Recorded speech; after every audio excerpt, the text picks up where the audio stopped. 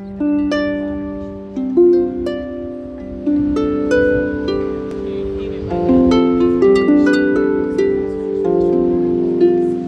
right. So welcome to 5 Easy Ways to Get Your Performance to the Next Level. I'm Count William of Fairhaven from the Middle Kingdom. I've been in the SCA since '81, Squire in '88, Knighted in '94, Pelican '95, Court Baron in 2009, and I was King of the Middle Kingdom with my lovely lady in 2017. And I'm a lifetime musician. I've been playing music my whole life, and I got involved in guitar for the SCA about 1989. I have a band in the real world because I just don't have enough to while away the empty hours. And I quit tracking what we were doing as a band when we passed 500 live paid performances.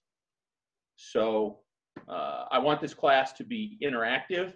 If you're not speaking, please keep yourselves muted. But if you have a question, you can also in the chat off to the right, you can, if you open up the chat, there's a little thing to raise hand. I can't see everybody, but I can kind of scroll around in there. But feel free to use your microphones. I want this to be interactive. I've spent a lot of time playing music in the SCA. My band spent many years busking at the Ohio Renaissance Festival. We were very successful at that. And the reason I created this class is performance is the most overlooked piece of a bard's repertoire from what I have seen. And I've been to most of the kingdoms in the continental US. I've taken my band to Ireland twice and to Scotland once, and we've played gigs there out of the blue for public. And what I have noticed is that an awful lot of folks don't think about it. It's not that they don't even know it's there. They don't really know what the performance piece is. And the performance piece is that it's that piece anybody could improve on, regardless of your skill as a bard. I like energetic, enthusiastic performance far more than people who are perfect in their execution and zero energy. Energy counts for a lot in the game of bardic performance. So basically, I'm going to break this class down into it. So here's William's 3 big rules of performing. You have to earn your audience every single time. I don't care who you are. I don't care how big you are. I don't care how many times you've played a place. As soon as you are not trying to earn your audience, you are failing. And so you have to go out there and earn the audience every show. That means you have to give it 100% every time. And, you know, I get it. Maybe you're playing, you don't feel the best. We all have things that happen in our lives. But, man, for that 5 minutes you play that song on stage or performing for 1 person, 10 people, 100 people, I think the largest crowd we've played for is probably somewhere in the 12 to 1,500. You got to own that space when you're playing. The root of that is something we in Fintan say, it's a pleasure to play for fans. It's a privilege to play for friends. Your friends typically represent your core audience who are going to support you, and you need to work twice as hard for them. If you do that, everybody else is going to feel it in a good way. That is super important. You never take any audience for granted, and you sure as heck cannot take your core audience for granted, the folks who hear you a lot. And last, you've got to have fun doing this. If it is painful, miserable, maybe bardic's not for you, or maybe it's something you need to work through. And I take my guitar to every event I go to. Sometimes I never take it out. Sometimes I sit in a corner and play for nobody. Sometimes I generate a crowd. If I've got any of my bardic storm buddies, we can collect a crowd very quickly. But I always bring it. And I brought it when I was king. And I did bardic while I was king and while I was prince. You have to make it a priority in your life to work on your music, and it's a craft. All right, so that's the basics. I want to add something that's not in there. So when I first started bardic and really playing for people in 1989, beyond the fact that I was terrible, I didn't have to compete with anything. And today, the #1 thing that you bards have to compete with is this. I have sat in a bar gig where we played for 3 hours out of 4 and watched people come in, sit, order food, drink, and never look up from their friggin' phones. Your goal as a bard is to get somebody to put this frickin' thing down long enough to hear you. And if you can get people to look up from your phone, no matter what you're doing, singing, instruments, juggling, I don't care, you're winning. That's my metric of success right there. And so you have to work on these things because the phone is like a drug. So how do we do that? Love you, bye. Whoever's got that noise in the background, could you mute, please? Thanks. All right. So number one, first and foremost, if you haven't seen my handout, it is available in the SCA Bardic Arts Files Forum, and it's also available in the RUM Forum, I'm pretty sure.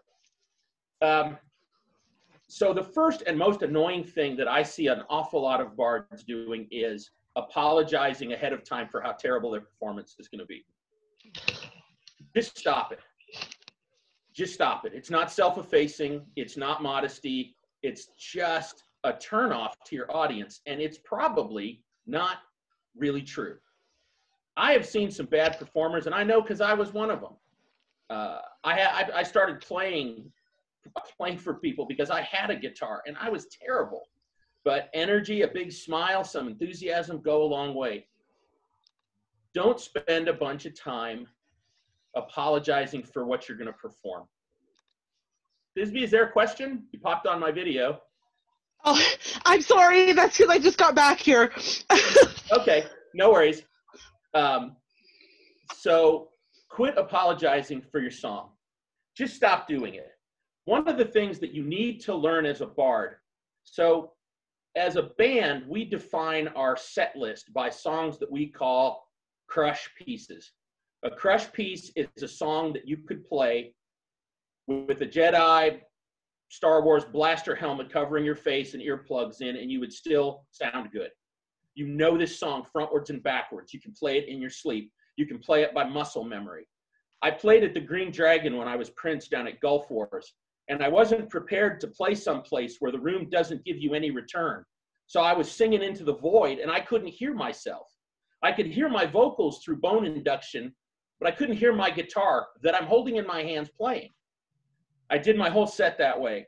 People went crazy. They thought I was awesome. I thought it was the worst performance of my life because I couldn't gauge anything. You can't see the audience and you can't hear yourself. So, but I played pieces that I can absolutely hammer every single time. And that is super important. Pick a song. You should have a list of 3. Your first choice, your second choice, and your third choice. And I'll explain more about that. You should have a song, if somebody asks you to play, you can play it in any circumstance. Stand up in front of court. I've played in front of numerous courts at the request of the royalty while they were doing something and they needed somebody to do something for 3.5 minutes. Hey, I'm your guy. And then you're done. Other times, if you're camp walking at places like Gulf Wars or out west, Western War, Estrella, Penzic, and somebody says, hey, play us a song. You have a song that you can play right now. You just step up and you belt it out and you crush it. And if the audience really likes you and they really make a show of asking you, you can play a second song. If that goes well and they're begging you for a third song, you should have another song ready, play 3 songs, and you are done. Especially if you want to play multiple places, play your 3 songs and say thank you so much and move on. It's always better to leave the audience wanting you to play more than it is to just like GTFO, you know? And sometimes it's 1 song and you have to be ready for that. And don't compare yourself to other bards in that circumstance. So I'm not apologizing because I'm not as good as, I don't know, Heather Dale, I suppose. Her stuff's great. It's very well produced. You know, there are great bards all over the SCA. It's not a competition. You're not competing with anybody but yourself. Are you better than you were the last time you played? You got to put in the time. Don't compare yourself to other bards and don't worry about it. Especially if you're going to take one of their songs and make it your song. Because the other thing is there are a whole lot of lady bards that I love their stuff, but when I sing it, it's not going to sound like them because I'm a guy, and that's that. You want to make those songs your own. And even songs sung, you know, Master Moonwolf, who's very famous outside of the SCA and in the SCA, taught me a bunch of songs, and I play them a little different than him. And when we get together, we play them together, and we have a lot of fun. It's not a competition.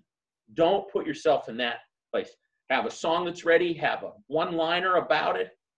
The first song I ever learned was Step It Out Mary by Danny Doyle. I must have practiced it 500 times before I ever went out and played it. And I picked it up off of a cassette from Pegasus Music back in the 80s. And Danny Doyle was this very big songwriter in Ireland. And so I just comment that, hey, Danny, this is a song by Danny Doyle, an excellent songwriter from Ireland. It's called Step It Out Mary. And play the song. All right. You have to learn to pay attention to your audience.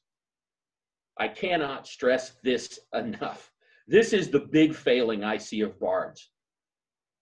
We have a lot of captive audiences in the SCA where people cannot leave. And they're awfully nice, and they're not going to tell you you suck or you annoy them or you're terrible. You have to be introspective enough to watch. I mean, if your thing is Vogon poetry put to music and you're killing the audience, you better have something that's not Vogon poetry put to music to catch the crowd back. I mean, constantly singing doom and gloom death ballads may be your idiom, but let me tell you, you will typically get a lot more from your audience if you can play a rippin' sailor song or a shanty. And I know that those aren't period. I don't play any, I probably know a handful of period songs. Mostly I play Irish pub tunes. They're easy. They're a good thing to cut your teeth on, good thing to learn from. Almost everybody knows them, and you can join in easy. Get people to sing with you, all right? So you got to learn to look at the audience. And I know that it is tough, because if I look into somebody's eyes, I can get lost there and forget what I'm doing. So my first piece of advice is learn to look at the space right between their eyes above the forehead and scan the crowd. Are people paying attention? Are feet tapping? Are they looking up from their phones?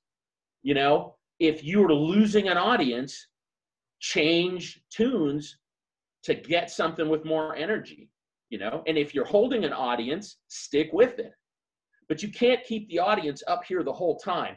We could probably do a whole separate conversation about writing set lists, tempoing sets. If you're going to record, how do you build albums, your starter, your closer, your middle anchor, and all the pieces between. My wife and I do this every week on where we've got a Facebook live stream on Wednesday nights on my Facebook page where we play 6 or 7 songs, all genres. We take requests and we put them together for sets, but we build out a set list. That's the thing you got to learn to do. What am I starting with? Should be strong. What am I ending with? Should be really strong. What's in the middle? Should be moderate compared to your ends, etc. You also need to have songs that are different lengths and different keys. And you need to pay attention. If your audience seems, you know, and this is my horse tamer's daughter kind of thing. Nobody in the modern world is going to sit there for you for 15 minutes to play a song like that. They're not going to sit there for me.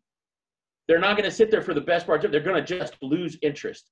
Big, long story songs that take a long time to play, unless they're coming to see you in a concert. Now, if they're coming to see you in a concert, Lorena McKenna does The Highwayman, and that thing's 11 minutes long. One of my favorite songs. Am I going to do The Highwayman? No, I'm going to lose the audience. They're going to go right off the rails. They're gone. So 3 to 4 minute songs, 4.5. If you're strong, you can carry a 5.5 minute song if you're strong. But I recommend learning some easy songs, especially tunes from the 60s, as songs to develop your skill, because they're short, they catch the audience long enough for you to listen, and you're done. Let's see. If you're playing with other people, this is a cardinal sin. I see so many bards that don't read cues. They stomp all over the other people around them, and they have no fucking clue what's going on. Reading cues is a bardic skill around performance. And I will tell you that it has to be learned. I had the occasion to go to Ireland with the fiddler for Gaelic Storm. Bob Banerjee lives in Pittsburgh. He played with them for about 2 years. He's one of the best fiddlers I know. The guy's amazing. And I sat in on some of the jams, and he kept trying to do something to cue me. And after one of the shows, and I had had the band 4 years at that point, and I'd been playing for 8, 9 years. And we kind of come out, and it was just a throw together in an Irish pub with no particular format. And the guy just rips me. He's like, Jesus, what the hell are you doing? Can't you tell I'm trying to give you the beat? You're running all over me. And he just tore me up. And I was like okay, it's your show. It's your tour. Put my guitar away for the whole rest of that trip. Did not get it back out. Saw him later. And he invited me to come and play music with him in Pittsburgh. So I went. We had a great time. And I commented because it stuck with me. And I started paying a lot more attention to the musicians around me. And in a band or in any ensemble group, that is super important. So I thanked him. And he was like, oh, geez, I must have sounded like a total dick. But he had been in a country and Western band. So Bob Banerjee is Indian. And he is very Indian. He's a really fun guy. He has an Irish band called Corned Beef and Curry. So you can check them out. They're fantastic. And he's like, he was in a country band and he was playing all over the place. And the leader of the band basically took him aside and ripped him up and down saying, I'll point to you when it's your turn to play. You know, you're running all over all the other performers up here. You're just playing your fiddle all the time. So you got to develop some self-awareness.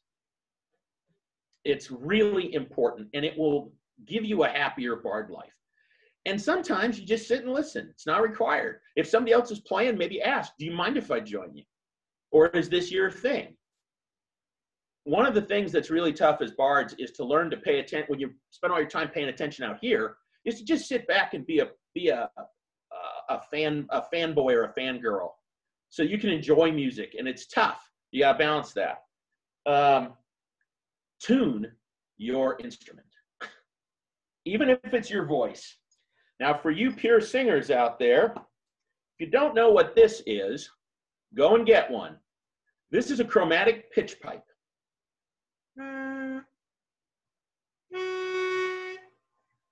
Learn to set a tone for your songs.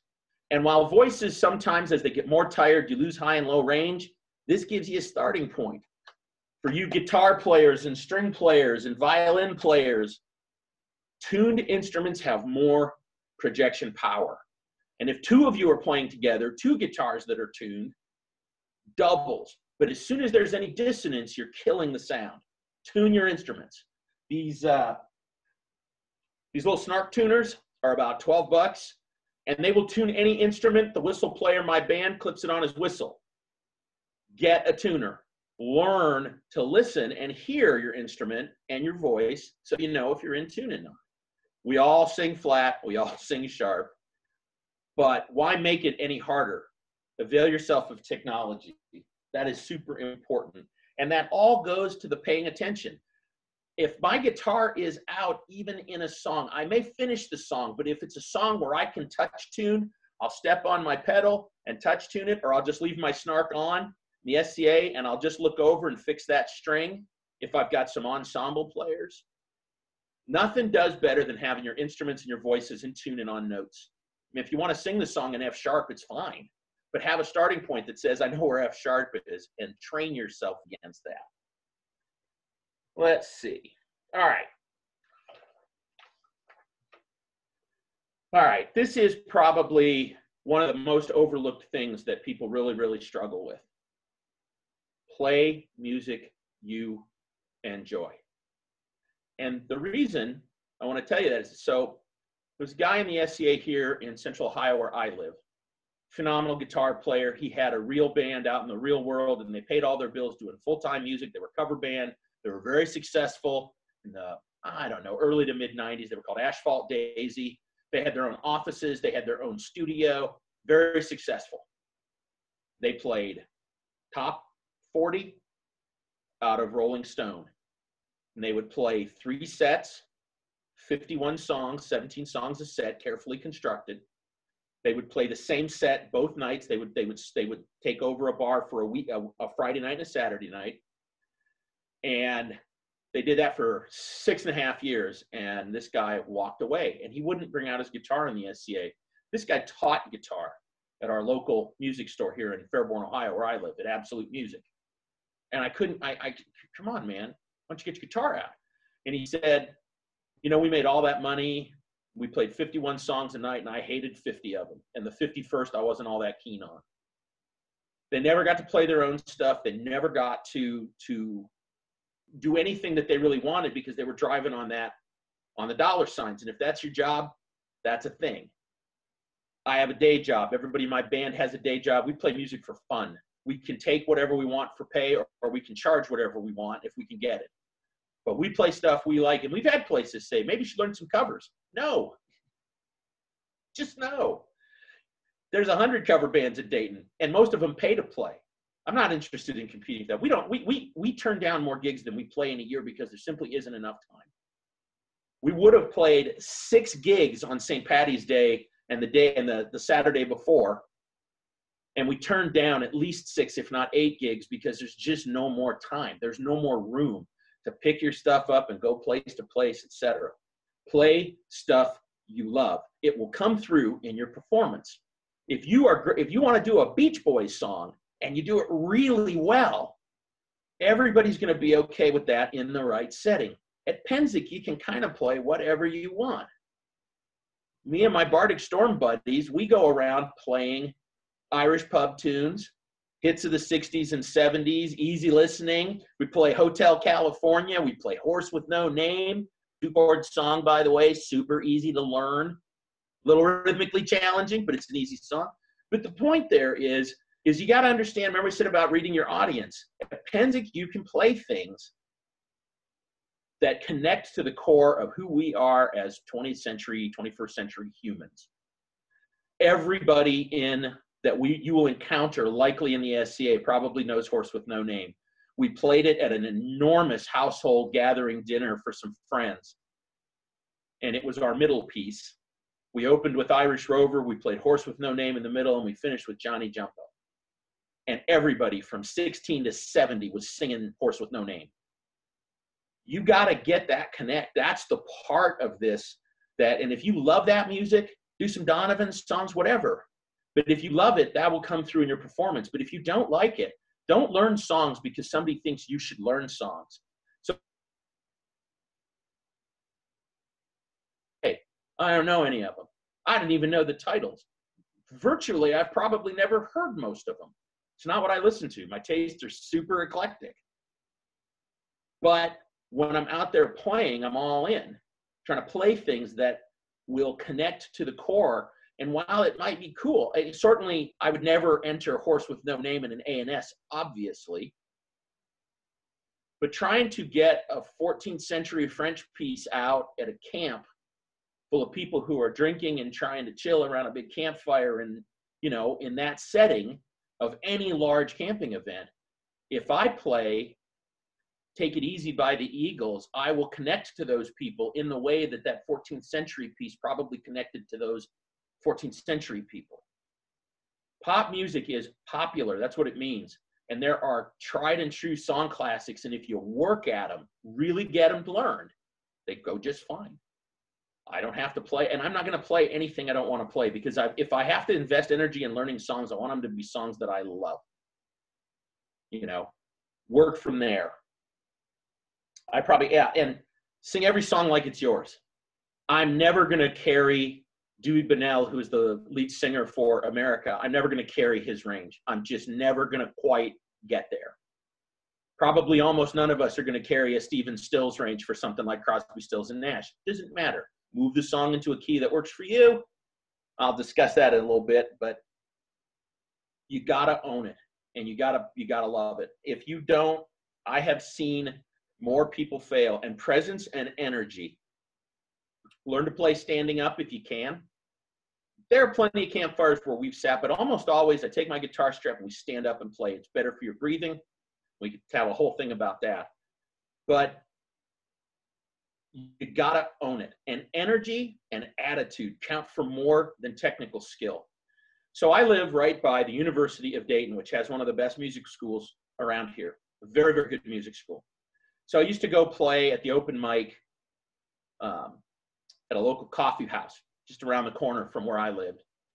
And you never know what you're going to get at a coffee house. So one night this guy comes in He's one of the best looking men I've ever seen. He's got long hair and he's got the guitar case. And he goes up there and he sits down. So the first thing is he sits down and he's not plugged in. He's not, no amplification. Pulls out a classical guitar. That is a nylon string guitar. By its very nature, it's generally quieter than a steel stringed guitar instrument. And when I say guitars, I'm talking about any kind of guitar, bouzouki. Ukuleles are kind of their own thing, and ukes are cool. And if you're looking for an instrument to learn, uke is got a nice learning curve. Not as hard on you as guitar. But so he sits down and he says, "Yeah, I am Hans. I am a student at the University of Dayton, and I will play for you Chopin's Nocturne in E flat." And he drops his head and his hair comes down and he wails on this thing. His technical skill is, I'll never be that good no matter how much I practice. I started too late. And then when he was done, he got golf club applause. "Thank you. I will now play Beethoven's Fourth Etude." And like, it just killed all the energy in the room. In fact, it was the opposite. He sucked all the energy out of the room. If you're putting on a concert where people are coming to listen to that music, like a chamber concert, awesome. He would have killed it. But he was trying to play for a bunch of people, hopped up on caffeine in a coffee house, so full of smoke you almost couldn't see the stage. The only thing that you're going to carry in there is your voice. So, energy. Make sure you are playing from the heart. If you're not, you're going to struggle. You are. That's just how it goes. All right. This is a trick. And a lot of people don't know. Practice all your material till you know it backwards and forwards, inside and out. You're dreaming about it, including the off-the-cuff spontaneous stuff. Now you're all going to go like, what the hell is he talking about? All of the stuff you see that is spontaneous on stage has been ruthlessly practiced so that it looks like it's an off-the-cuff, a joke, a move, a thing. It's been practiced. And you are never as clever as you think you are. Your lyric writing isn't as clever as you think it is. Your idea of ad-libbing things is you are not as good at it as you perceive in your head. Now, if you've been on Whose Line Is It Anyway, I bow to your ability to do completely off-the-cuff stuff. But for the rest of us mere mortals, practice your jokes if you're going to use any. Don't use too many. More than one joke in a set and you're a comedy act. If that's what you want to be, great. Most of the rest of us want to be music performers. But have a one-liner. You know, one of the ones that it's in the end of my hand up, I always say if I learn a song, you know, and somebody will say, "Where'd you learn that?" I said, "Oh, I learned it at my mother's knee or some other low joint." Some people will get that joke, some people won't. But it's a quick off the cuff that gives my brain, I can say it, and my brain can process whatever else I need to be doing without losing my place. You can have things like that, you know, and you have to practice them. And if you don't, you are surely not going to do them as well as you would like. Hi, Aggie. So, and that's what the pros do. They work on the music relentlessly and ruthlessly. They work on it all the time. You know, if you imagine some of these guys touring around in buses to get from gig to gig. So I had occasion to sit with Gaelic Storm after a gig and shoot the breeze with those folks. I wanted Steve Twigger to show me some guitar stuff, and he took me up on stage after the show. We sat around. I got a chance to play guitar with Steve Twigger from Gaelic Storm for an hour. It was amazing. But we were talking, and I was talking with Pat Murphy, who is the front man to that band, and I said, "How much do you guys actually play?" And he says, "We do about 180 shows a year and another 100 days of nothing but travel." That's a lot of reps. What makes me a better bard than most people is that I just got a lot of reps. Vintan's had well over 500 performances, played 100 festivals, and we've been paid money for all of those. And house parties and weddings and you name it. Those guys get that many, they get in 2 years, they would have almost as many gigs as my band has gotten in 18. The more time you can put into practicing your material, the tighter and sharper it sounds. And it'll also help to quiet that voice in the back of your brain that says you suck. You don't suck. Or maybe you do suck. I know I sucked. And that's the nature of learning a thing. But if you get out there and give, the thing that makes the STA such a wonderful place is if you give it 100%, people read that, even if you're not perfect. You know, and the reason you practice and build your set list is nobody remembers the first song of your set list. They remember the last song of your set list. So the strongest song you know should be your finisher. And you should eventually then fan that out, have a group of finishing songs. So as you go camp to camp, you're not just playing the same 3 songs. When we did the Ren Fair, all the acts there played the same 6 songs in every half hour, and they never changed. We played 6 different songs 6 times during the day, and maybe we kept one of those finishers, but we played an almost entirely different set every day because we knew enough music. Okay? Finish strong. No matter what happens, finish strong, no matter how bad you've screwed up. And the last thing you should ever do when you gunch a chord is make a big face and go, just keep playing. That's a skill. Play through. Seriously, you have got to play through and finish like you own the place. Countess Tamara Di Ferenzi, who was the bass player, the original bass player in my band before she had to move, she and her husband moved for work down south, but she had been the queen of the Ohio Ren Fair for 4 years. And she said, smile like an NFL cheerleader. Big smile, big energy. Who knows what they're doing? I mean, even if you're paying attention, could you tell if they've messed up a routine? No, because they project this enormous amount of energy. And if you look at bands that are really good, and you go to live performances and you can watch bands screw stuff up. We screw up stuff all the time live. We screw up songs we have played thousands of times because sometimes you just screw something up. But learning to pass through that gate of being able to finish that song. I blew a word in the first. I left out a verse. I don't even know how many times I've sung something like Whiskey in the Jar. Once in a while we drop a verse. Or once in a while we don't remember what verse we're at and we sing the same verse a second time. Nobody cares. They don't. If you're putting into that performance that kind of energy and feel, it'll be okay. You know, says my internet connection is unstable. Well, what else is new? There's now 80 billion people on the internet, right? Why shouldn't my internet connection mirror my life, right? Yeah, there you go. Anyways, it'll be okay. Don't worry about it. The biggest hurdle you've got to overcome, and you have to, so I'm going to just veer off philosophically here for a minute. Playing music in front of people is probably the most terrifying and scary thing you will ever do. And it opens you up to the harshest kinds of criticisms that you're ever going to get in your life. And all of that times 100 if it's original material. I've written stuff for the band. I've written over 200 songs. Most people have never heard any of them. I wrote them for me. And I don't know that I care if I play them for anybody else. Or maybe I'm afraid to play them for other people. I don't know. I haven't decided. Being stuck in the house for another month or maybe 2, I'm thinking that I might record these and create a YouTube channel of my original material and just see what happens. But you have to get past that as a bard. You've got to. You just have to get past that and start small. And I have literally spent, I think we worked it out. I think I've spent 4,000 hours in gigs. I don't know, that 15. So yeah, 500 gigs, 3 to 4 hours a gig, 1,500 to 2,000 hours of actual playing on stage. Doesn't count. I probably have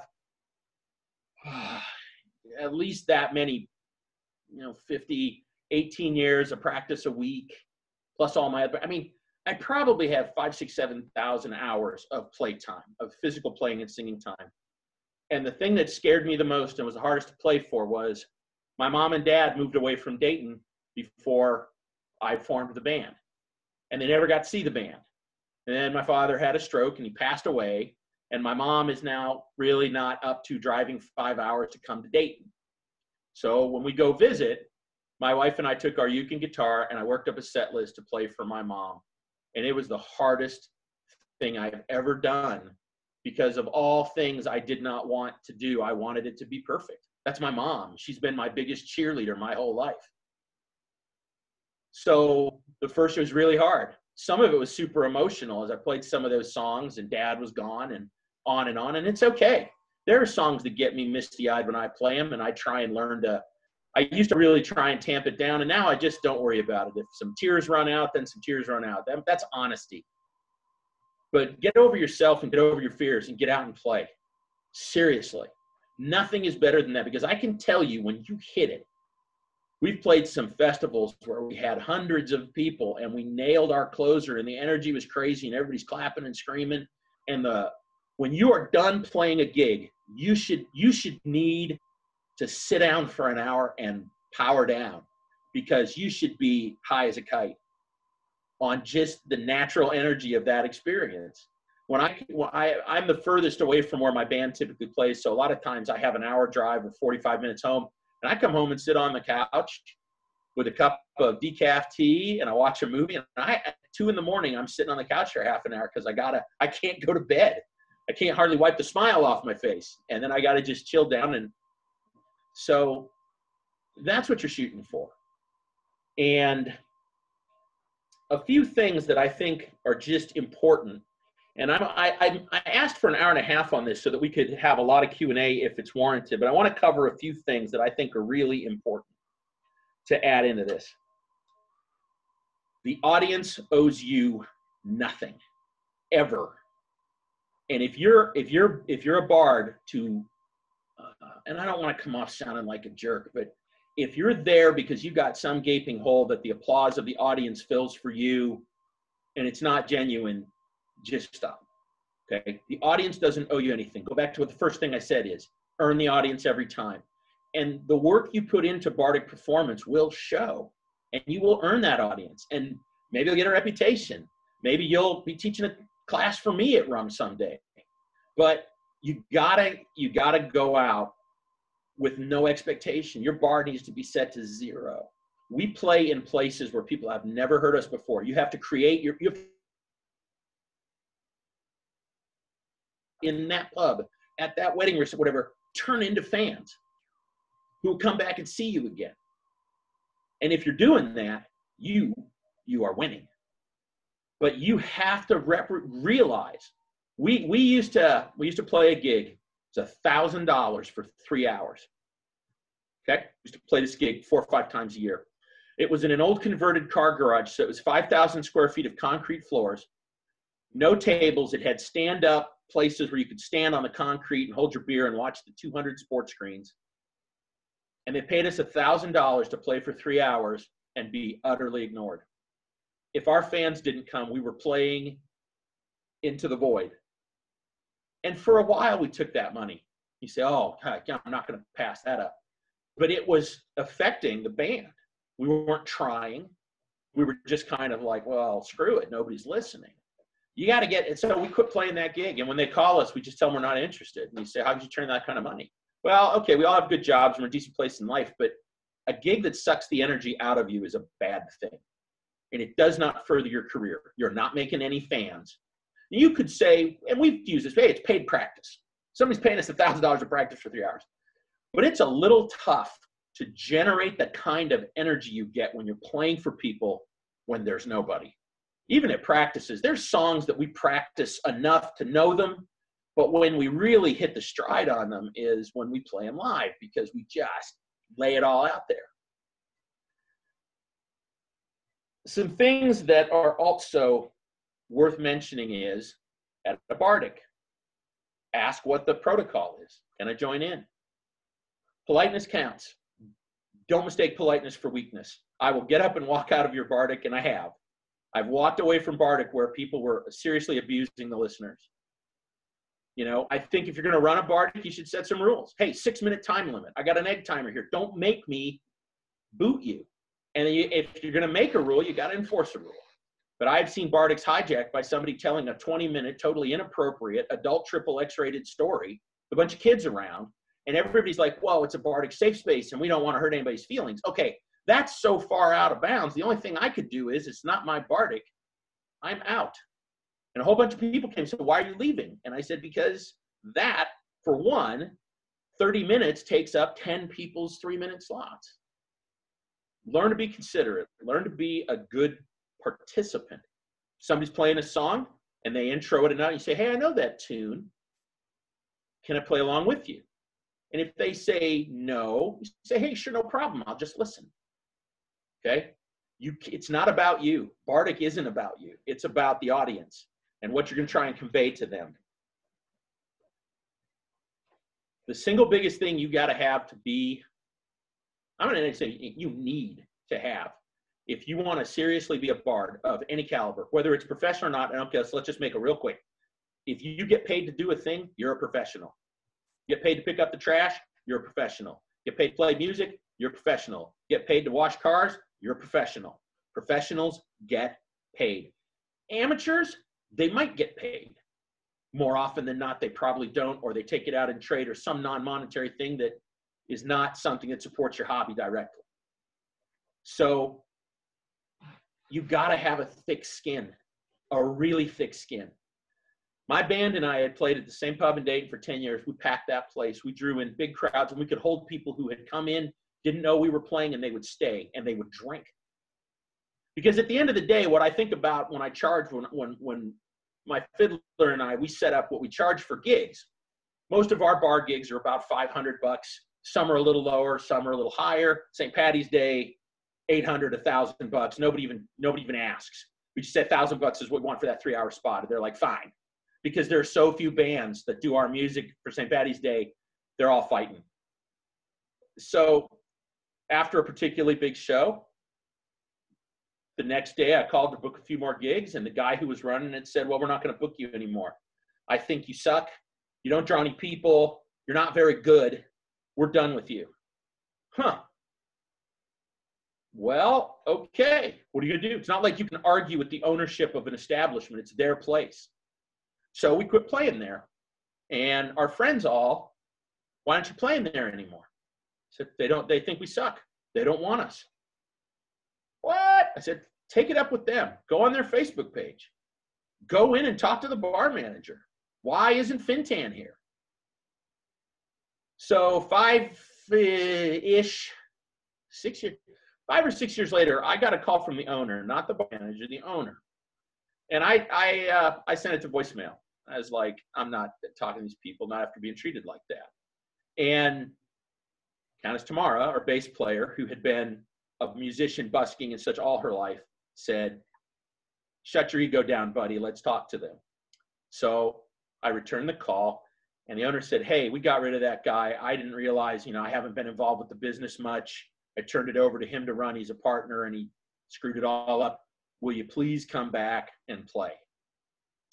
So I said, okay, well, why don't we have a meeting? We're going to come to the pub, and let's sit down and talk about it. So we went and sat down, and I said, look, here's our gig fee. We will take less money because we want to eat. We don't put alcohol on the bar tab, but we want dinner, and we don't want to be nickeled and dimed if it's $102 that you take $2 off our fee or something stupid like that. Our fee, the way I think of it is how many Guinnesses is that? How many pints of beer?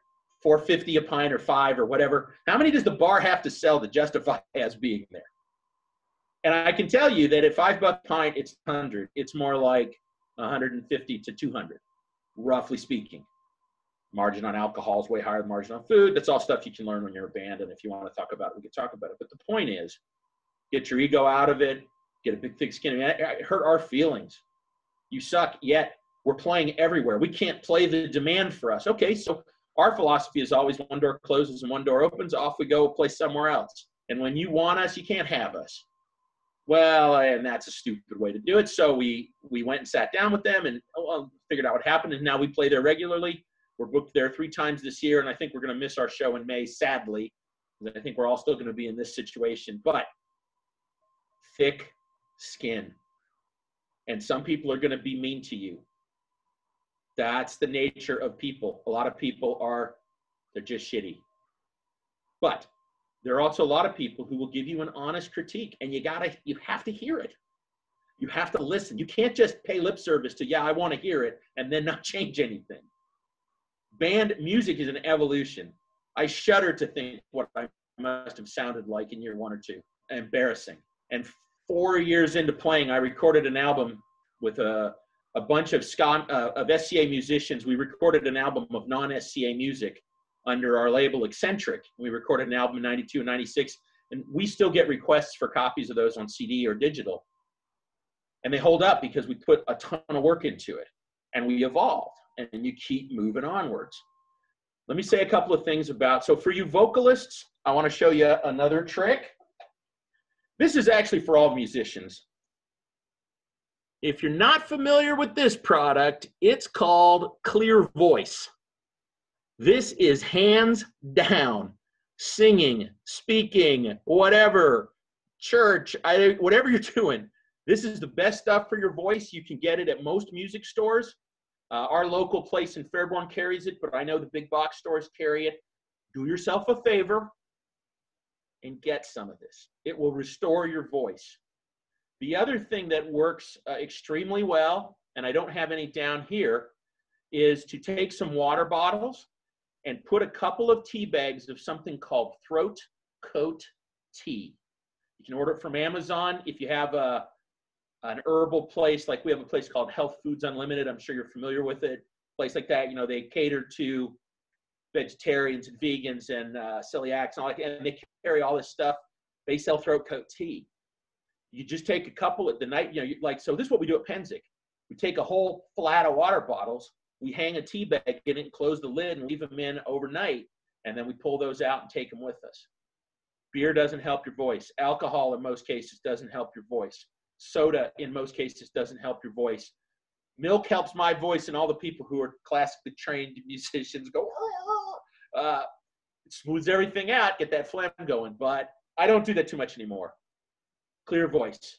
Get a bottle. There's one in my case, and it's good. And even if you're just doing stuff like heralding in the SCA, you keep this around. This is Count William's magic secret here, and I just think it's a great product. I will tell you the which one is this? Oh, this is the strawberry lemonade. It's kind of terrible. The cherry apple is good. The lemon is, yeah, but you're not using it for the taste. I think this is pretty terrible. Oh, yeah. But I don't care, it works. You can already hear a difference in my voice. And you spray it, if you're not familiar with how to do this, up and back and hit the top back of your throat. For everybody who plays an instrument, the amount of money you spend on your instrument has little or nothing to do with your performance. Yeah, I say Rosalind Jahan, right. If you're enjoying yourself on stage, the audience will enjoy it. Absolutely. Oh, what's in it? Heck, I don't know. Oh, man, it's I'm sure if you look it up on Amazon, I'll tell you what's in it. I don't honestly know. This is one of those guitar player things. I do believe it has like, is it marshmallow root? That's one of the things, a slippery elm. But check it out.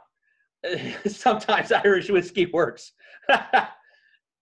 Well, if you're going to drink something, I have a lovely Wars Optimer 10-year porter. A little something sweet. But yeah. You have trouble controlling your face. That's from, let me see here. I'm looking in the chat. Let me finish this thought and I'll scroll back through.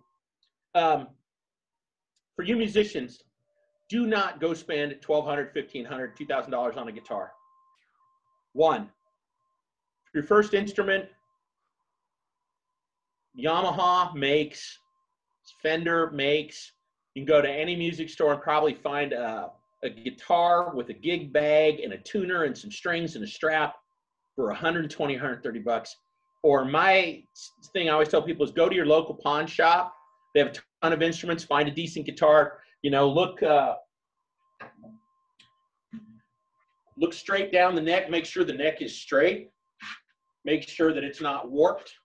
If you can, I don't know if you can see it here. The distance between the strings and the fretboard is called the action. You want it to be low. If you can stick your pinky finger under there, that's no good. Or if the neck is bowed. This is a 1979 Ovation Balladeer, Dan Peacock. Just thought I'd mention that this is my Ovation Balladeer that I got for $400 on Facebook. Original guitar. It's in fabulous shape. But learned I hate you, William. I hate you. But I say it in a good Christian way, man. I know you do. I love you, brother. But don't go out and spend $1 million on a music instrument. If you don't know, the number of people I've known who bought really nice guitars and then let them sit in closets because it was tough on their fingers. You're going to play steel string guitar, so you have some volume. It's going to be tough on your fingers. That is just life. And I know that the camera's probably not good enough to see any of this, but I have permanent subdermal calluses that when the top skin wears away, the undercallus remains. That's what you're shooting for. And a trick that somebody showed me was that you can use your thumbnail to kind of squish into your finger pads, into the tips of your fingers, help toughen them up. There's nothing better than playing. If you have a minute to play your guitar, grip, master, and any of that stuff, forget it. Tommy Emmanuel, and if you don't know who he is, go look him up on YouTube. He's probably one of the top acoustic guitar players alive on planet Earth. Was interviewed, and he said, they asked him about all these mechanical contrivances for supposedly making you a better guitar player. And he says, I have something that makes me a better guitar player. Oh, look, it's a guitar. Why would I work a grip for 5 minutes when I could work on this for 5 minutes? And 5 minutes is something. Practice your instrument 5 minutes a day, your voice, practice 5 minutes a day. I try and get all my students for fighting to do this. Go hit the pedal for 5 minutes a day. I'm not asking you to spend an hour. You have 5 minutes. And hey, if you get 10 minutes, great. 5 minutes a day. I'll give you 1 day out of 7, 6 days. You'll be stunned at the amount of improvement you make. And then the other thing is you can learn about the instrument and what you really want. Guitars sound wildly different. You know, go to your local music store after you've been playing a little while. And don't get so, I mean, you should not, for any starting instrument, spend more than $400 under any circumstance. You should not. I have, it's not down here, it's upstairs. It sits next to my desk, and I use it to work on. It's my original 12-string. It's an Alvarez that I paid $299 for in 1989 or 1990. And the 6-string that I take around all the time is a nice mid-range, about a $600 Alvarez. It's my ska guitar. My wife bought it for me as a birthday present. And then I have 3 guitars that are over $1,000 that are my pro play guitars.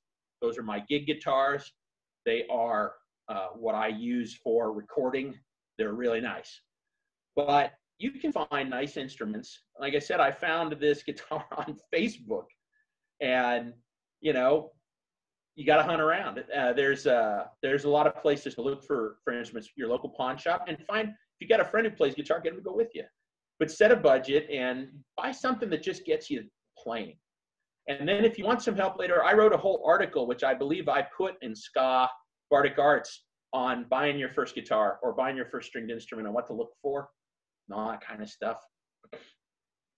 Because I see a lot of people spend a lot of money on instruments that don't get played, and that's sad. The most expensive guitar I have was about $1,500. I went up to the greatest guitar store in the whole country, is in Rochester, New York. It's the Rochester House of Guitars. They got like 2,000 guitars, 2,500 guitars on their showroom floor. And then they have another 3,000 guitars in their warehouse. If you can't find a guitar you like there, and they wheel and deal, they're a bunch of musicians, but get started. You can find nice kits on Amazon or from your local music stores for ukuleles for less than $100. I bought my wife a wonderful little pineapple uke that she plays all the time. And the whole kit, the uke, a tuner, strings, strap, gig bag, was $90. You know, don't spend a lot of money. What I always tell people is, there's like, well, why don't you have a Yari or a handmade guitar or a Zager or man, if I could have, I'd have Seagull, or I'd have Breedlove make me one, or Froggy Bottom in Chicago, sort of about 6 Gs, right? And I said, I don't play well enough to generate a difference, and you don't hear well enough to know the difference. You know, Andy McKee, yeah, he's got a $15,000 spread Fred Colewood guitar. I'm envious of it. If you don't know who Andy McKee is, you can look him up on YouTube. He's amazing guitar, but that's his whole life. That's all he does. He makes a living playing guitar. Well, okay. He spent on a guitar what most of us spend on a vehicle. That makes total sense. You need something to do your job. So, is there anything left? Okay.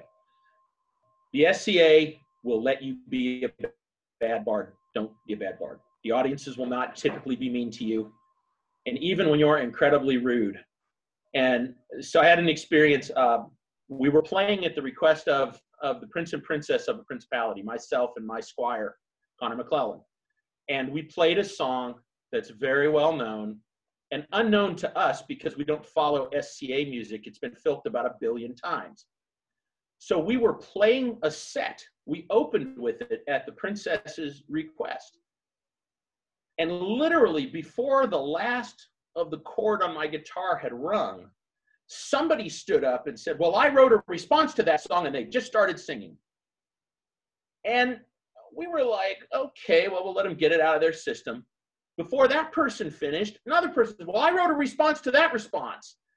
And now the crown has this sort of pained look because you can't tell these people to stop, sadly, not really.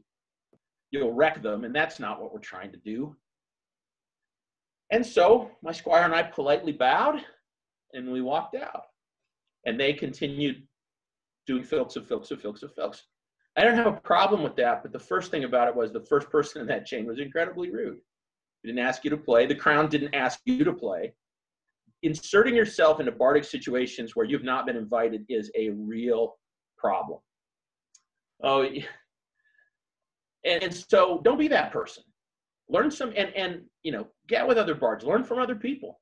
I spent probably 5 years of not playing a whole lot where I sat with great bards and I watched them. And I watched how they played. And I looked at the songs they played and I watched how they fingered the guitar and what were they playing? You can learn a lot. There's a lot of folks. There's a lot of folks out there who will be happy to help you. I worked in a machine shop when I first started playing guitar in the late 80s. And I had an hour at lunch and I didn't, I was 22, eat lunch, you get a soda out of the machine, a bag of chips. So I started bringing my guitar to work.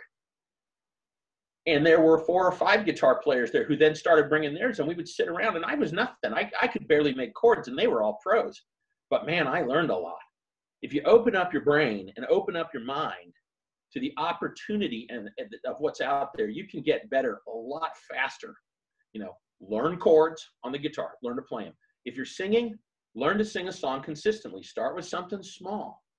The biggest thing that Fintan did was at the beginning, we start every single practice that we have as a band by working on an a cappella piece, because singing a cappella is scary.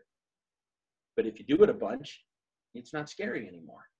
And so by changing our practice habits, we were able to, we got a lot better as singers, because when there's 6 of you singing and no instruments to cover up your flats and sharps, there's nowhere to hide. So, you got to learn to do it. But we picked relatively easy songs and we just worked them and worked them. And some of those songs, we probably worked on them for months till we got them to the point where we could perform them. And then we put some of them on albums. So, some artists that have great stuff like that, certainly most people in the SCA probably know Barrett's Privateers by Stan Rogers, but another song by Stan Rogers is called Rolling Down to Old Maui. And it's just a darn good sailing song. Some songs you can work on. Go find some. There's lots of great, if you really want to, challenge yourself, go out and look at what bands are doing a cappella and pick a piece. Pull out some old Steel Eye Span. That'll give you something to work on. If you don't know who Steel Eye Span is, go look them up.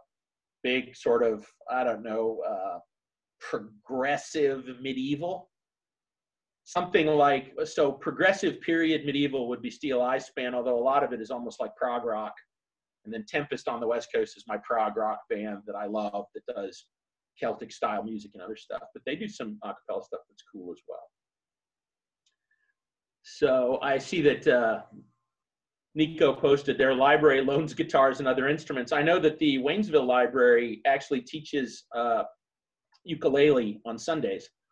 And there are also a ton of jams you can probably find if you look around. Living in Fairborn, there are 2 uke jams in Yellow Springs, which is 10 minutes away. There's 2 or 3 in Dayton. There's a couple south. My wife troops to a few of them. Understand if it's a uke jam, it means ukes. They don't want you to bring your guitar. If it's an open jam, you can bring whatever you want. You know, sometimes you just go and listen. Don't take anything. Go observe. You know, we run a hootenanny in our house once a quarter. We play hits of the Tin Pan Alley, 50s, 60s, 70s, rock, pop, funk, you name it. We've got a bunch of easy songs. We've got our own songbook. It's got about 100 songs in it. And everybody comes in at every level, bringing whatever instruments they want to bring. We get harmonicas and ukes and cajones and tambourines, guitars, fiddles, you name it, bass. And we all play, because nothing will help you be a better bard like repetition. So I think I've pretty well covered everything that I really wanted. Bonus topic. This is something that a lot of people either don't understand well or don't realize they can do. So you really want to do that Barry White piece, but you're firmly a high tenor or a soprano. So there are two ways you can take a song and move it into your vocal range. So for a good example, the key of G and C are low for me. They're around the bottom of my range. I don't have a lot of bottom end. I got a pretty good top end, but I don't have a lot of bottom. I make that middle tenor if I'm honest. So you can transpose a song. So if the song is in key of C, and here's all the notes, and in guitar you'll have what's called a lead sheet. It's words and chords, and if you know the tune, you can piece together what it's supposed to sound like. You change that C to a D, and you move every chord up a step, making the song higher. Or you go down a step. It's too high for you, take it down. Modifying, that's totally okay. You need to put the song where you can sing it. Struggling hopelessly to sing Stephen Stills' range in a Crosby, Stills, and Nash song is a fail. There are only a few rare humans that can hit that range. And I know a few, but it sure as heck isn't me. So you change the key of the song, realizing that the relationship of the notes will maintain the same, but as you play on guitar, it will sound different. The other thing you can do, this is for all you guitar and uke players, you can get yourself one of these. This is called a capo. And I want to demonstrate this for you. So this is this is a Yamaha Trans Acoustic. It's got a little speaker inside of it, and it lets you put a little reverb and delay and chorus in without the need for amplification. Now, it's an electric acoustic, so I can plug it in and it sounds like a dream. But this is a nice guitar, $750, really well made and great sound. But what I just want to kind of show you is, if I was to play a song, if I don't fall over, because I didn't bring my guitar strap. As I was going over the far famed carrying mountains, too low. Hey, look at this. I don't even have to learn some new chords. I'm just going to capo it up one full step. As I was going over the far famed carrying mountains, I can use this tool so I don't have to learn any new chords for the song. Now, one thing you have to know about instruments is if you capo crazy high, the guitar can get a little tinny, and it may or may not, whenever you put that capo on, you need to tune again. I don't have to generally tune on 2. This guitar has pretty solid cover up to 5 frets. Play a D chord on a guitar, you'll know if it's in or out. Sounds pretty good. That is transposition by literally shortening the strings of an instrument. And it works. Don't be afraid of changing a song a little. If you are struggling with a song, or if something in the song doesn't make sense, a word, and there are lots of songs like that, you can change it. Now, I might not change the words to Hotel California because somebody's really gonna, and I might not add my own, well, this song needed another verse. There are some songs that are kind of sacred cows, probably not a good idea. But the song Blowing in the Wind, I'm sorry, not Blowing in the Wind, Knocking on Heaven's Door by Bob Dylan, only has 2 or 3 verses. can easily add as many verses to that song as you want just to make it a little longer to play it. You have to remember that a lot of songs in the 40s and the 50s and the 60s were 2.5 minutes. A White Sport Coat, which we played on our live stream Wednesday night by the legendary Marty Robbins, it's barely 2 minutes. It's that short of a song because it was built for radio play. You know, that's why when In-A-Gadda-Da-Vida came out, everybody was, oh my God, they made a song that's only they made an album that's 2 songs. And later, Pink Floyd made an album that's 1 song. Wish You Were Here is essentially 1 long continuous song. It has different songs in it, but it's really 1 piece. So don't be afraid to change the song up a little. And if it's a folk tune, or if it's an Irish tune, you want to get learning some songs that are easy to find good recordings of on YouTube or on iTunes or wherever. Irish songs from the 1850s, what we would consider to be modern pub music, are a great place to cut your teeth. All right, I'm going to stop talking and I am going to open it up to questions. The floor is open. You can unmute your mic, and if you've got a question, please feel free to ask it. And you don't have to pull any punches. Just ask a question if you like. Well, I got a question for you, William. You mentioned about when you were talking about being emotional and letting the tears flow. How do you get past the for lack of a better term, that you get all choked up? Me being a good Dutchman, I wear them right here, right? They're on my sleeve. So how do I get past that? So some things you can do. I just want to see Rosalind. Yeah, exactly. We put the starting note on a song. If you're doing a cappella, use your pitch pipe, find your note, or a piano, and put your note on the sheet. That's how we do it. Good, very good suggestion. So one of the things, Dan, is practice it a million times. We did Wish You Were Here in the set Wednesday last night, and I was thinking about Baron Rogholic, and it chokes me up to even talk about it. And but the other thing is, take deep breaths so that your lungs are very full, and sing for a short period of time, and then deep breath again. And I don't mean to sing louder. I mean, like, you could, as you let your air out, the emotion is likelier to come. So, okay. How I wish you were here. How I wish you were here. We're just 2 lost souls. Yeah. And I was still, my squire Connor McClellan does a song called Seamus and Ivy about 2 children that are killed in a car bombing in Northern Ireland. And then after he's done playing it, we all go out and sleep on the railroad tracks, hoping for the next coming train. But his comment was, you just got to do it. You got to play that song over and over and over and over and over and over and over and over and over again. And when I'm playing by myself, I let it all out. The tears could be running down my head. I'd be a little bit crying, sobbing, playing some songs until you're numb. Bisbee, yeah. Maybe not numb. I don't ever want to lose the feeling for that song, but maybe where I have a little better handle on it, where I've let that emotion, that overfill of emotion out. We had for those of you who don't live in the Middle Kingdom, Master Baron Rogholic the Strong, comfortably numb, yeah. We can't get that wall of sound Gilmore thing going on, but we do it in the Hoot group though.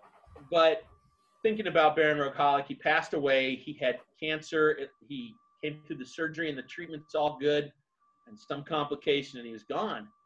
And this guy was 76 years old, still fighting in Crown Tournament, an absolute hero, an absolute hero. And I had just, because I was traveling to Central Illinois for work every 2 weeks, I just fought him in fight practice a month ago, right before he went in for surgery. And Wish You Were Here was a really hard song to sing. And it's a little hard to even talk about it. But you can work through it. You just have to play it a bunch. Okay. Health to the Company has been one that I've sang at too many funerals. And that's really, there's still emotion there toward the end of it, but oh yeah, repetition. Parting Glass is my bane of my existence. I hate the song to begin with, but it gets requested so I don't like the Parting Glass. It's too melancholy for me. Health to the Company at least isn't melancholy, but yeah, that's another big Waterworks kind of song. I sang for my father's funeral, and I practiced it at home a few times, and there were always a couple of lines that I just would boo-hoo.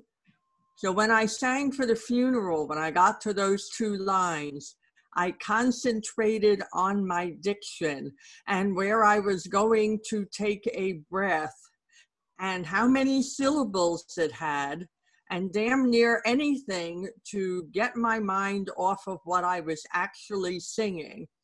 And I got through those 2 lines, and then the rest of it, you know, I was sad, obviously, but it didn't choke me up, you know, like you were saying. So if you really always have one spot, figure out something else to concentrate on. Since you've been emotional for the rest of it, I don't think my audience noticed that that particular line was extremely well enunciated, but at least I got through it without breaking into tears. I don't know if that will help or not. You know. Yeah, no, that's a great suggestion. And I find sometimes too, like as you're singing a song that has some deep meaning to you as a person, it's like you're pushing the rock up the hill. If you can just get to the top of the hill and let the rock go and get past that point. Mm-hmm. And so that's a great way to do it. Focus on, what's the next word? What's the next word? Where am I going to breathe? And make it a technical exercise. That's just for that one little piece.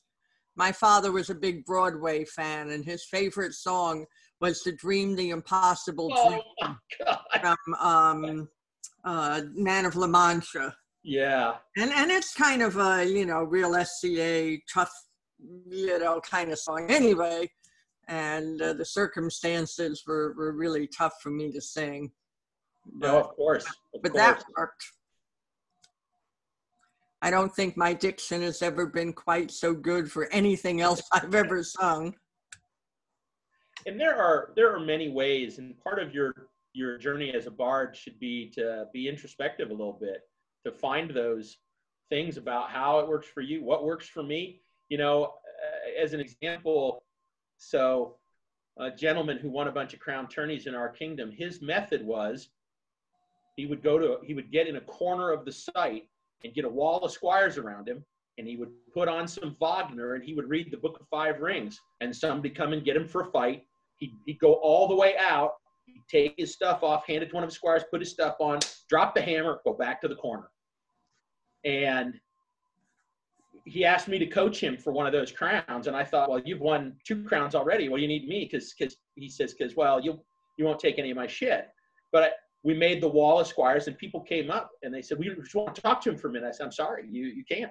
Well, but I'm Duke. So, are you the king or the queen? Then you don't get to talk to him. But I know somebody else tried that exact method, and it failed them spectacularly. As a bard, you got to find what's your groove, what's your jam, what's your thing. You know, for me, I love people. I love playing for people. I love when people get a smile, when they tap their toes, when you can get that curmudgeon who's sitting in the corner, and then you play. We played one year. We were cruising around Penzic, and we went to a camp that was notedly hostile to bards. And they said, we hate bards, and if we don't like what you're playing, we'll kick you out. All right, we'll chance it. And so we opened up with Johnny Jump Up. And I mean, short of you being dead, that will get your foot tapping. And then we played 3 more songs, and they were begging us to play more, and we broke our cardinal rule. We didn't stop playing at 3 songs. So 7 songs in, Master Luce, there was a first year Master Luce and I came back to Penzic War. We played 30 camps in 6 nights. And we couldn't even speak. We destroyed ourselves in the cool evening air. Wear a scarf, kids. Yes, it looks dumb. Get a hood. Get something like this. Put something around your throat. Have your clear voice. But, you know, we love doing that. We love connecting with people. We love playing some song. And when somebody says, well, play a Pink Floyd song. We'll play Wish You Were Here, or we'll play Comfortably Numb. And it connects to the audience and they love it, and you're making that experience for them. There's two kinds of people that really make moments in the SCA: queens, or by extension princesses, and bards.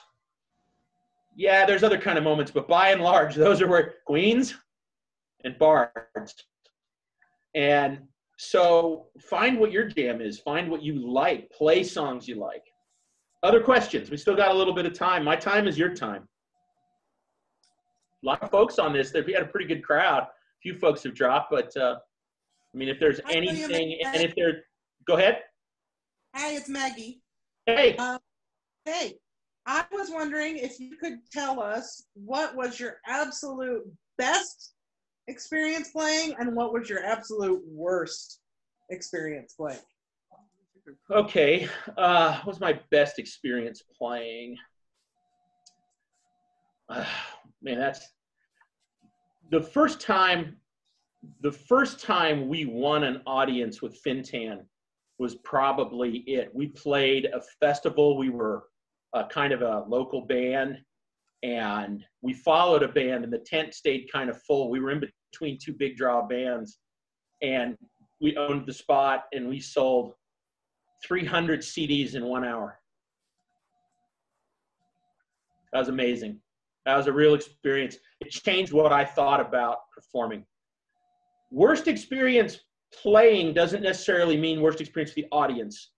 The playing at the Green Dragon down at Gulf was the worst bardic piece because I couldn't hear myself, and I was convinced that I sounded terrible. And next time I will bring some earbuds and a little something so I can hear myself. But they do this pass the hat for money for the bards, and I went down and I was terribly dejected. I thought the Prince of the Middle Kingdom, and I was Prince, just went out and made a complete and total fool out of himself. And it was a Ziploc gallon bag bursting with money. And everybody was like, wow, we haven't heard any of those songs in a long time. Man, you were great. And I'm like, pure muscle memory and repetition let me get through that, because it was miserable for me as a bard. But again, it's okay if it's miserable for me at some level. The audience really liked it, and everybody was thrilled. And I just took my bag of money and donated it to the Green Dragon, because I'm not in the SCA to play money or compete against anybody. I get paid real money out in the real world with the music. That was a really unpleasant experience, and part of it was my lack of preparation. That's on me. But rote ability let me get through the show. I haven't had too many, bad experiences. The occasional, I mean, on St. Patty's Day, you can see some things playing St. Patty's Day gigs in big tents and large pubs that sort of defy rational society. Even getting flashed by girls is just, after 18 years of that, it's like, whatever. It's the drunken, stupid, belligerent people that you really got to watch out for. We've had some St. Patty's gigs that kind of sucked, but I would say that performance was apparently good and everybody loved it, so it's okay. But for me personally, and like I said, I hope to go back to Gulf Wars, and I'm going to play at the Green Dragon again, but I'm going to be better prepared. Does that answer your question? It does, although I thought maybe you were going to say your best was that one that I keep seeing the picture of. You share it every time it rolls around, when you played it at, what was it, the Guinness Brewery in... Oh, that was, so we went over to Ireland and we contacted a Guinness at St. James Gate to play in the Gravity Bar at the top of the Guinness storehouse. And we were there on a Sunday, so we flew overnight Saturday. We've been up for 30 hours. I've been up. I can't sleep on planes because I have a CPAP. Can't plug it in anywhere. You can't take the batteries on the plane. They won't let you. Not in the carry-on. So anyways, we are ragged out, but they're ready for us. They're like, hey, great, do your thing and then meet up in the Gravity Bar in 2 hours. You can store your instruments here. All great. It's Dawn of the Dead because we've been up and we've been touring all day. So we land, tour all over the place, come back to Guinness. We get up there and it is a crush of people. The Gravity Bar is a circular bar that's glass all the way around. And it's big and it's just mobbed with people, and they have velvet roped off a space for us. And we're just going to do some acoustic songs. We're going to 2-3 songs for our fans. Say, ooh, we played at Guinness. So the crowd is off the charts. So we opened up with Johnny Jump Up, which follows, I'm sorry, we opened up with Tell Me Ma and the 10-penny bit jig, which gave us a fiddle piece. And the crowd goes friggin' crazy. And they start sending over trays of glasses of Guinness. And we do a song called Sean Ryan's Polka, which is just, we started slow. It's a polka, it's an Irish polka. And we just play it faster and faster and faster to an insane level. And the crowd, we spent an hour playing. And the crowd finally started to thin a little bit. And we finished off with P for Patty. That was a pretty amazing experience. Yeah. That was an amazing experience. I don't know if it was our best performance. You know, we're playing in that space and, you know, we're acoustic. We don't have any amps. It's just us. So that was a great experience, though. Yeah, I always post that picture. The one we're jumping in the air. That's Sean Ryan's polka, where everybody, the fiddler, Karen, our lead singer, and the guitar player, we all jump off the ground and we keep playing the song. So it's fantastic. I love hearing you tell about that because it makes me feel like I was there, and maybe sometime I will be. I want to go to Ireland with you guys next time. 2021, maybe, and we're hoping. Yeah, the tour is up. I mean, the tour is up on Prime Tours if you want to go look, but it's for April 2021. Other questions? William, if I may, Your Excellency? You may. Why, thank you. So I did, a lot of people don't know this, but I did the theater major thing, and I spent about 5 years doing the professional actor gig, like actually working, a lot of regional theaters, things like that. And very much an actor who sings rather than a singer who acts, and you know, the difference is huge.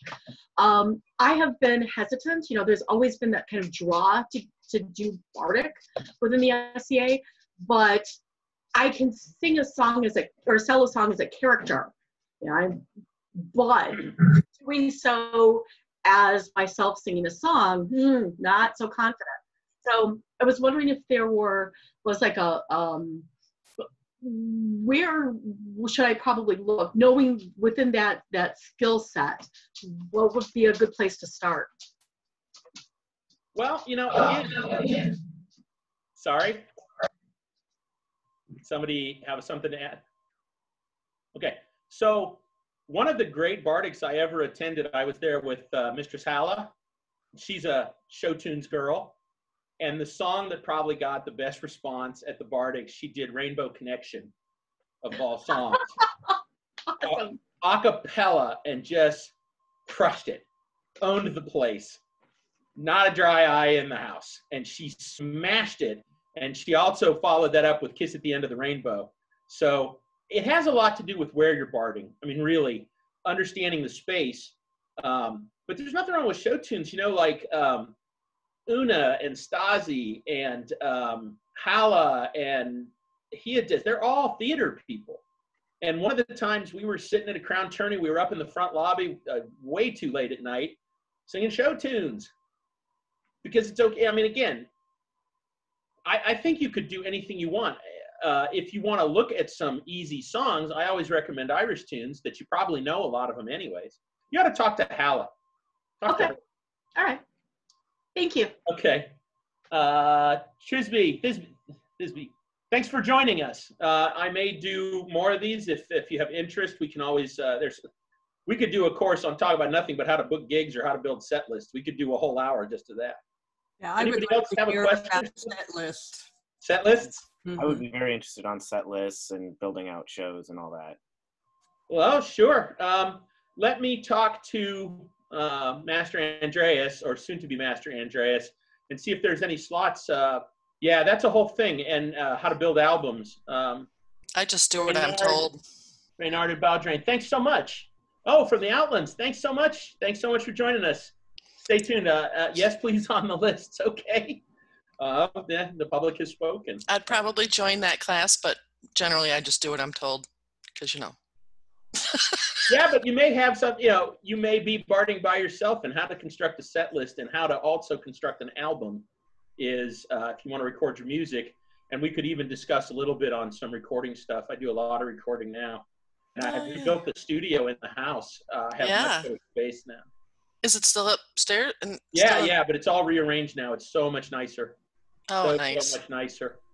Dipping my toes into the recording thing. I'd be interested in hearing on recording too. Or maybe I'll go hit Master Phil around the head and shoulders. He has a whole class he used to teach at Penzic on how to get into basic recording for the SCA Bard, and a lot of common mistakes I see people make.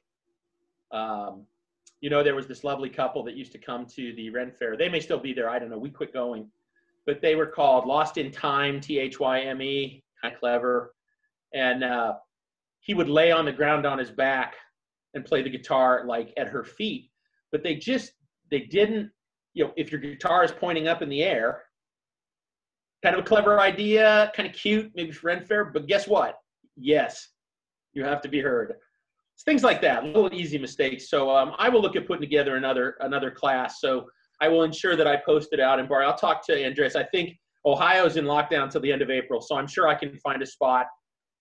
Thursday night's good for people. If there are better nights, drop a note. And I was trying to put it on a night. I figure Friday nights, even if you're in lockdown, are probably pretty. I'd have to check my social calendar to see all these places I'm going, but yeah, probably pretty much any night would work now. Okay. There are, this is Andreas, there's probably 3 or 4 slots left in April. I am going to be discussing with the Chancellor in about a week, opening up for May, because I think Hi, Ben. I don't really know what's going to happen here, right? So May is probably on the table. Andreas, if there's a open spot left in April somewhere, Sure. Put me into it, and I'll put together a class around set lists, tempoing, and maybe a little bit of recording. I'll put together a class. Find me a spot. It doesn't have to be right now. Any last questions before we close this down? I'm glad I asked for an hour and a half. I mean, my basic class for that's an hour, and face-to-face, people are often more likely to talk, but I appreciate the input from everybody. And if there's nothing else, then I believe this has been recorded. It will go up into the Middle Kingdom Rum channel on YouTube as soon as I send it in. Just send me the release and I'll sign it. Also, I'm from Atlantia. If anyone else is and you want to get credit at the University of Atlantia, there's a little form you fill out and we can get credit for the rum classes. Nice. I'm from Atlantia. Hey, got lots of friends there. So nice that you joined us tonight, I Rosalind. have a daughter there. Who's your daughter? Okay. Lashir. Allie Lashir. Not sure I know her, but that's okay. That's okay. All right. Well, folks, you all please stay safe. And thank you so much for taking my class. Have a good night. Thank you, William. Thanks, William. Hey, Miss everybody. you. Bye.